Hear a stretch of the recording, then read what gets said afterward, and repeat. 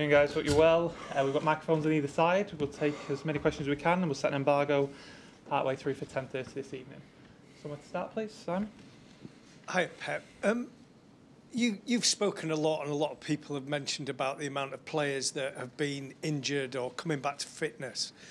Do you accept, the longer this run goes on, that even when you get your players back, the team itself will never reach the levels that it reached the last 4 seasons? With all the squad this season, we'll be close for the level that we reached last season, yeah. So you still believe that you can get right to the levels that you were with at with this squad? With all the players ready, yeah. Does that mean that it's not necessarily certain that you will go into the market in January? Because I think most people think that is what the solution might be. We'll talk internally what is the best in January. It depends on the position and the situation that we are in that moment. Hi, Pep. Did you pick up any injuries at Liverpool at the weekend, and is John Stones closer to coming back? No close. Still is injured, had a problem with his feet, and I don't know, but not for that, I would say next week. As for the game, Forest are in the top 6. I don't think many people predicted that at the start of the season. What makes them such awkward opposition? A strong physicality, a good manager, good experience, like Brighton and other teams. Like I said before, the middle class rise a lot, so. And it's not just 1 or 2 or 3 games, so there's already a lot of games being played in the Premier League and is in the top positions, so that means they are good. And De Bruyne hasn't started for a while, but it came off the bench. Is he now fully fit to start? Would he be in your mind for? Is closer and even better. Yeah, the last few days is even better. Just up to Andy, please, Ali. Dyer, would you pass this one across to Ben as well? Hi, Pep. Just on the goalkeeping situation, is Stefan now going to get a run in the team, or is Ederson going to come back in for this? It is a number 1, Stefan number 2. Yeah, but maybe Stefan continue. We'll see tomorrow in the next games. How did Ederson react to the decision that he wasn't going really to play? Good. We know each other for 8 years, 9 years, so. And coming back to the Etihad tomorrow after Anfield, how important is it for the fans to create an atmosphere that the players can respond to? Yeah, we need them.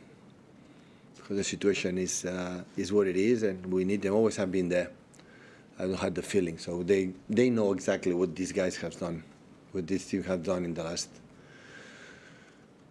last decade, I would say it.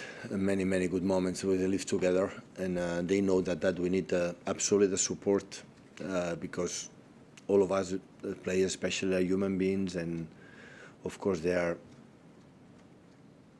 as always, willing to give everything to try to change that dynamic.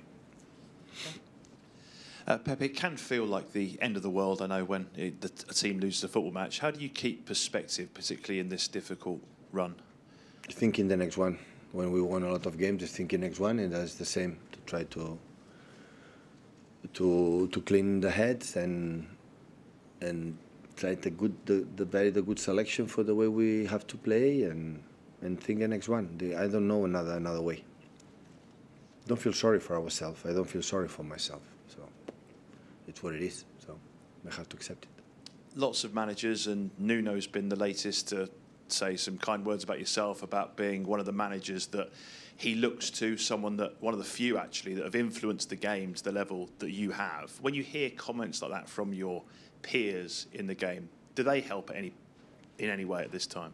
I appreciate it. Thank you so much. But I know what this wall is and the one it works. So, but thank you from Nuno. I appreciate it. I will reward the same thoughts about him, and I know perfectly what we have done together in my career with many players, many clubs. So, but I can handle it. So it's not about I feel more secure what's going to happen tomorrow.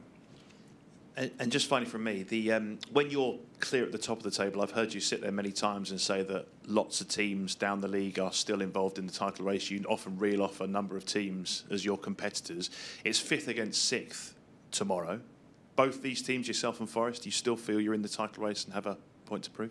I said that before, cannot talk after the results we had in the past to think about in the big targets will be a big mistake.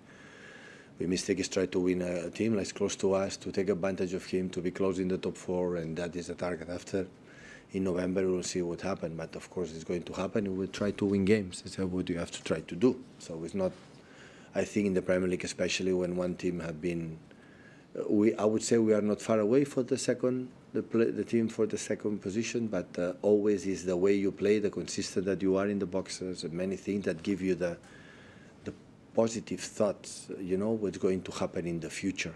And at the end, there's a team have been magnificent in Liverpool, and after that, you cannot, fight against that situation, and it will be a mistake. You have to do this. You have to regain games after, make our game when have our moments be more productive, and after that, step by step, go forward. Set the embargo for 10:30 this evening. Start with Martin, please.